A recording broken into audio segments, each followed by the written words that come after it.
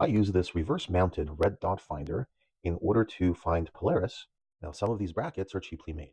So what you want to make sure is that they are in fact true. Wrap it with a bit of tape, and that's to give this edge here a little bit more thickness so that it fits snugly between the wedge and the base of the next star mount. Take your red dot finder, take it off of the saddle, and loosen up these two screws, and then slide in the bracket and simply tighten it back up. There is a gap between where the next star mount sits and the wedge plate. Well, that is where we're going to place this red dot finder and bracket. So what you don't want to do is mount it like this. It has to be straight. Or if you want, exactly like this on the side. Take your wedge outside and do a normal polar alignment.